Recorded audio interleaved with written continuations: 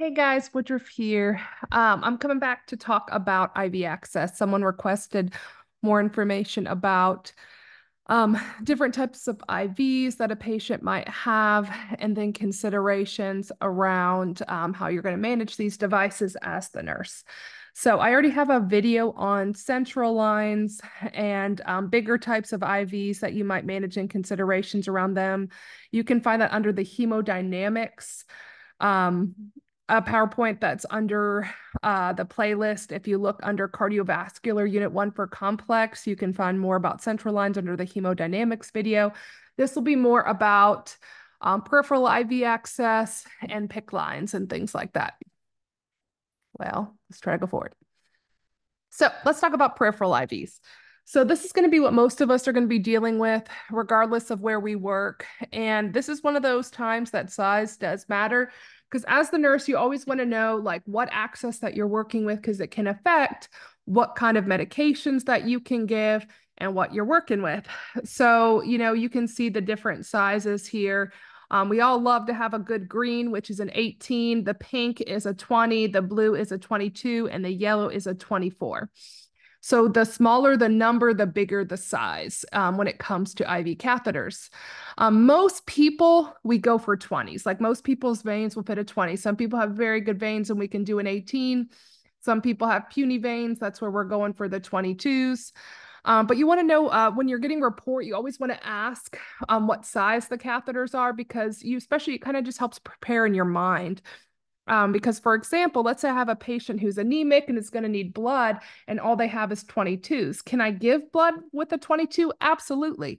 If it's life or death, I get this question a lot. We talk about it a little bit when we talk about blood transfusion is what do you do if you don't have an 18 or a 20 to give blood? We can still give it, but it has a higher chance of getting clogged or having a problem with that IV access versus if we have a bigger access.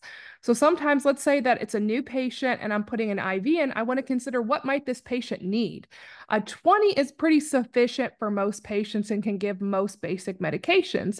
But if I can get an 18 in a patient, I'm all for it. So as the nurse, my role is to know what size my catheter is, and then every shift, and sometimes multiple times a shift, depending on if the patient has a lot of infusions, things like that, I'm going to be assessing the site. I'm going to be looking, and what I'm going to be looking for is when I'm looking at their catheter, I want to see the insertion site. Is the catheter still in? Is it kinked? Is there something off with that insertion? Two, I want to be looking at how my dressing looks. Is my dressing saturated? Is there any sort of like fluid around? Is there leaking happening around that dressing? Does my dressing need to be changed? Then I also want to be looking at what's going on around the site of insertion. Is there any redness? Is there any swelling? What does it look like right above that insertion site? That can tell me a lot of information. Then I need to assess patency, and this is really important. You'll see a lot of people, especially if you go places where, every patient ends up having an IV for a long period of time, sometimes if they're in the hospital for a while. And when they're getting to a point where we're not really using it anymore, you'll find that some nurses, unless they're putting something through it, they're not going to be flushing it once a shift. Most of the time on your MAR, once a shift, you'll have a flush, and you're supposed to actually be flushing your IV. If you don't have that, even if you don't have that, you still should be flushing your IV once a shift at least, because it helps to keep the patency, because there's the whole thing, I think I have it on another slide, where if you don't use it, you lose it. So these things, they don't just self-sustain. If you don't keep them patent, they can clot off. And then that patient ends up having to get another stick when we could have prevented that. So when I say assess patency, what I'm saying is that we want to check and flush it and see if it flushes. And not only just see if it flushes, is it hard to flush? Like when you're pushing the flush, are you having to work really hard? Or is it not that much of a, what do you call it, a struggle just to get the flush in? Then you also want to look at the length of time that it was inserted. Every hospital policy is different. The hospital that I work at, we can keep peripheral IVs in as long as they're good, sometimes a week or more. just depends, but that's why we regularly check patency. We're checking the site. We're checking, hey, do we still need it? There's times I've worked and people are just throwing tons of IVs in a patient, and eventually it's like, we don't need all of these. Most floors want at least one peripheral IV. I work ICU, so we usually like to have two. It depends on what the patient needs. A patient may need more than that, depending on if they have a lot of not compatible IV infusions. But when you're looking at your peripheral IVs, you don't want to just look at IVs. You want to look at your med list too and see, what am I using as far as there anything going in it? If there's nothing going in it, I need to make a point of flushing it once a shift and seeing how easy or difficult it is to flush. We also sometimes check drawback, which is where we flush the IV and then we pull back after we flush a little bit and see if any blood comes out. And that tells us, hey, are we still in? Now, you can have a good IV that doesn't have drawback, but it just helps to tell you kind of how that catheter's doing a little bit. So what can go wrong? Two things that can go wrong. I'm going to focus on that, and then I'll talk about the first two. The first is what's called phlebitis, and that's what this picture here in the center is. And think phlebitis is an angry blood vessel.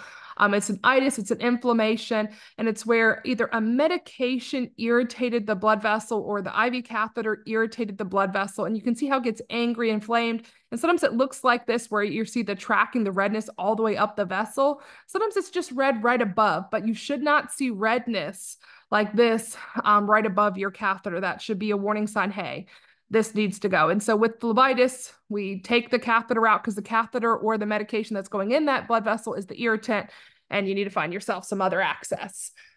Then there's what's called infiltration, which is this. So the catheter is obviously out. The first step in infiltration is take that catheter out, because usually it's not in the right place. Infiltration is not a problem in the blood vessel. It's a problem around the blood vessel. What's happened is that catheter has slipped outside of the blood vessel, or something happened where medication infiltrated or got in the tissue. And you can see this person has blisters as a result of the medication that went in their tissue. The difference here is phlebitis, you're just treating an inflammation and irritation. You're taking that catheter out and getting a new IV access. This will go away. With infiltration, we're more worried because there's actually been medication going into the tissue. So usually you have to look on your, like whatever your hospital has for their pharmacy, like I'm trying to think of the word for it. Like we have like LexiComp, or, like the pharmacy, not module. I can't really think of the word for it, but I know y'all will probably comment and tell me the word I can't think of right now. But it's like the resource for pharmacy that your hospital has, or you can talk to a pharmacist and they can tell you what you need to do, because depending on what medication infiltrated, that will depend on what you need to do when it comes to if this happens. Other reminders, again, don't forget to monitor and flush your line regularly, use it or lose it. And then keep in mind when you're hanging an IV drug, always check in the instructions if it needs a filter. There's certain medications like Dilantin, amiodarone, things like that require this filter, and this is what this is down here. It effectively helps to break down like really thick medications, or helps to make it more gentle or easy to go into the blood vessel or the vein when you are administering certain drugs. So always look, and if it asks for a filter, make sure you're always adding that filter, because that can also change or put you more at risk for phlebitis. It can put you more at risk for losing that IV. So there's also what are called IDCs, or midline catheters. Depending on where you work, they might have different names. This effectively, think of this as like a superhero IV. It's usually ultrasound guided, and you're usually going to see it in the arm or the larger vessels, the upper arm, I should say, in the larger vessels. It's a longer catheter, so you can see here, this midline, see how it goes all the way up to the shoulder, whereas a Pickline goes all the way to the heart, but a midline just goes up a little bit higher, so it is a longer catheter. You're going to follow the same considerations as a peripheral IV. It's going to have the same assessments. You just want to be super careful and always follow your hospital policies. They might have a more sterile procedure or a different procedure for removal. Usually the people that are going to be placing these are going to be your IV access team or your Pickline team. It's not something that most hospitals that I've seen, at least, that a regular bedside nurse will be inserting. Some places you work, like where I work, nurses can learn how to put in an ultrasound guided. That's a little bit of a longer catheter, but these IDCs or midline are a little bit deeper, longer, so they require a little bit more specialty training. And that leads us to, last but not least, the Pickline. So the Pickline is great. You want to think about, again, remember how I brought up how you always want to be thinking about like, what does your patient need? So if I come in, if I have a patient that has 1 or 2 peripheral IVs. We're having horrible access there, and the doctor's like, hey, they're going to need to be on antibiotics, IV antibiotics for months.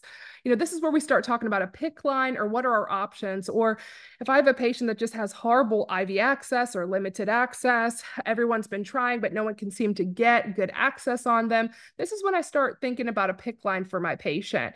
And it's definitely, it's your role as a nurse. You can mention this to the doctor about, hey, what do you think about a PICC line for a patient if you think they might qualify? Now, this is not something we put in lightly. So they usually have to meet certain qualifications like long-term antibiotics, multiple long-term IV medications, multiple incompatible medications, difficult IV access. And we have to consider certain things like some patients in the hospital that need long-term antibiotics or may need a PICC line might also have other problems, like they might be dialysis patients or future dialysis patients. And I've worked places where PICC line nurses will want to talk to nephrology before even thinking about it. Like even if the patient's not on dialysis yet, but we're kind of headed in that direction, sometimes they have to get approval from the nephrologist because they don't want to take a spot. Because if they mess with any of the blood vessels when they're inserting that PICC line, if a clot forms, if anything happens, that's an dialysis access that gets ruined that they won't be able to use in the future. So it's just something always to consider. And there's some patients that have arm restrictions. I have a patient that I was taking care of recently that has like bilateral arm casts. And then it's like impossible. Like, where do we insert something? That patient has a central line because there's nowhere else to put everything else for them. So there's a lot of things to consider. Some patients need a PICC line, but we can't even insert one because they have poor access. Some people end up in the hospital with lots of blood clots, whether they're small or large. And so it's just impossible to find a spot to even put a PICC line in. But there's someone whose job, this is a PICC line, there is a PICC line nurse, or they usually call them like a vascular access team that works at most hospitals. And they're going to be the ones that insert these PICC lines. It's ultrasound guided and it's a sterile procedure. They have to get consent from the patient first. It is a bigger procedure than any other type of IV. The things to consider after insertion as the nurse, if I have a patient with the PICC line, is one, I want to know how many ports I have. Some PICC lines, generally you're always going to see 2. Occasionally I've seen an odd one that was not a midline, but usually you're going to have at least 2, catheter or ports. So you want to know how many ports there are. Then you also want to know, because there can be, the most I've seen is 3. They have triple lumen PICCs, and most people either get a double lumen or a triple lumen. So when I'm getting a report, I want to know how many ports. I want to know if they're working, because sometimes, oddly enough, one port will work, another one won't. One will draw, the other one won't.